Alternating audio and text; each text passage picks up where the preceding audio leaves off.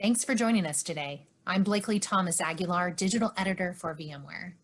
The hot topic in today's IT and developer world is application modernization. With the rise of Kubernetes and cloud, enterprises are transforming the way they build, run, and manage their application environments. To help us dive deeper into how businesses are modernizing their applications and infrastructure, I'm thrilled to feature the insights of Albert Alberts, architect for the largest telecom and IT company in the Netherlands, KPN. So Albert, a very common scenario today is that businesses, especially in the telecom space, are under a ton of pressure to produce new services, and that pressure can be really overwhelming. What's behind this demand and the pressure to get services to market faster? Yeah, at KPN we see the market moving. The market we are kind of under distress as KPN. We are a big telco, but a lot of companies are moving faster than the big companies as we are. So therefore, the pressure is on the developers to deliver faster, and with the faster application deployment, it's absolutely helpful. But cloud-native applications is one way to develop applications. We used to do a big monolith, and the application development took months. Now a new release happens in a couple of days, and even sometimes multiple in one day. So new features can be offered faster to our customers, and that's what it's really going on at the moment. And Albert, what goals are you hoping to achieve with your app modernization strategies?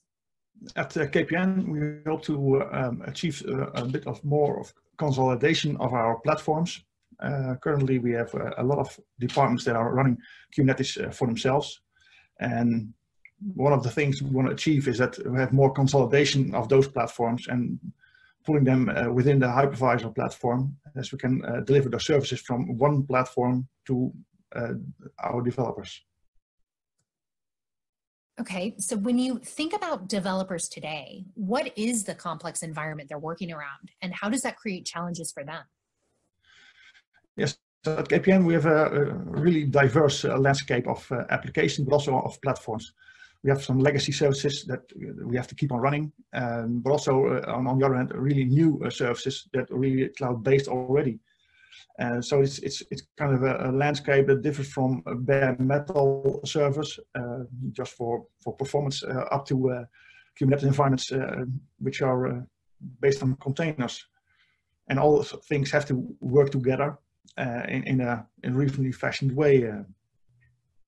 So for the developers, they have to not just learn how to orchestrate the containers, but also how to get across the whole landscape of diverse scenarios and services.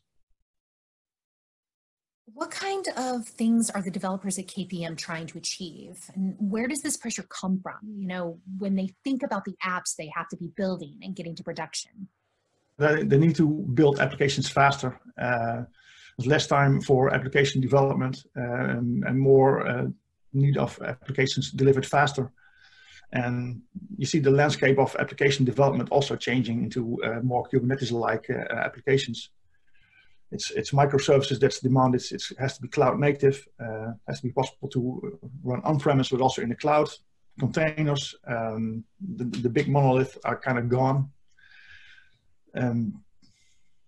Therefore, cloud native applications is the answer for developers.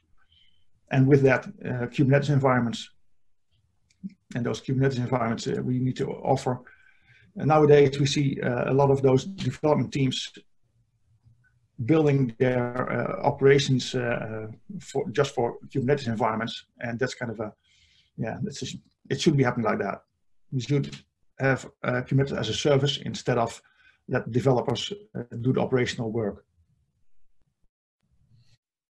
How are your developers kind of meeting their own needs today? And what does that create downstream for the IT team, for operations and security? How does that impact you? And I know you've been excited about VMware's vSphere 7, which was previewed in August 2019 as Project Pacific. Well, at KPN, development teams, well, we have different developer teams. Some of the developer teams are already busy with Kubernetes and implementing services based on Kubernetes, cloud native applications, but they all face the same problem. They have to manage the Kubernetes environments themselves. So building a Kubernetes environment is not easy. We know that. So the services that we could deliver with Project Pacific take a lot of work away from them. So they can just focus on more on application development instead of maintaining Kubernetes environments. So we try to offer from our hypervisor team, try to offer different services. And nowadays it's just virtual machines, and soon we hope to offer containers as well. Containers is something that developers need, and container orchestration with Kubernetes is the next thing they need. And now we have operational teams within the developer teams working on Kubernetes, and that's kind of a shame. They should put their effort into building applications instead of doing operational work on Kubernetes. That's why we think that the Project Pacific is going to be really, it's enabling us to provide Kubernetes as a service. Let's talk about security a little bit. When developers go off and configure their own environments or build their own platforms, configure their own cloud services, it can cause serious challenges when it comes to cybersecurity and compliance. How is your team managing that in your environment?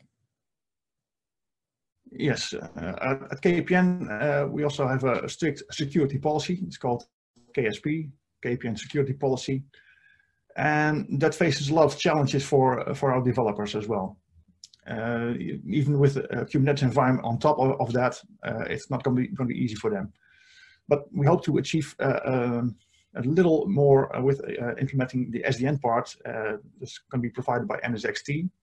So it make it a bit easier then for the developers to have more possibilities of setting up their own Kubernetes environment. With NSXT, we hope to have built more kind of small bubbles for developers to do their stuff within. And it's well, by base, it's a zero trust network, and that's very good. So if something happens, it only happens within their bubble and not affecting other development teams or other tenants within our platform. So security is a thing, and yeah, we have to solve a lot of problems there.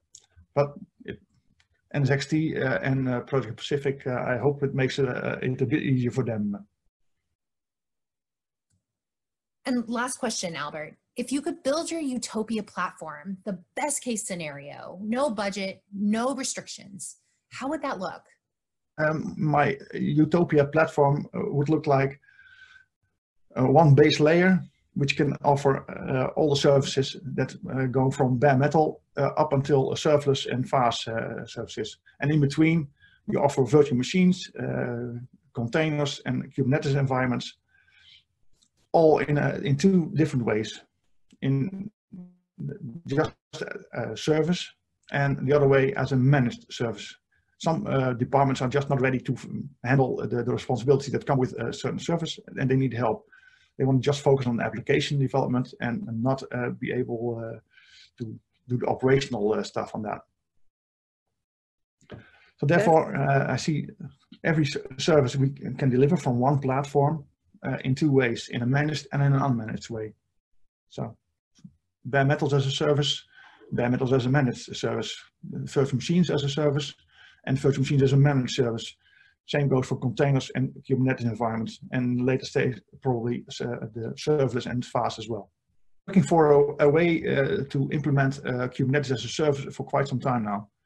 And it was a really nice surprise to see that Project Pacific came along and kind of filled in that gap.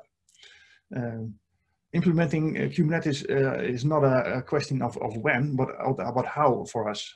And I think VMware nailed that really nice with Project Pacific. I'm Blakely Thomas Aguilar. Thanks for listening to our podcast. Big thanks to Albert Alberts and his team at KPN. To learn more about application modernization, visit us at vmware.com. Until next time.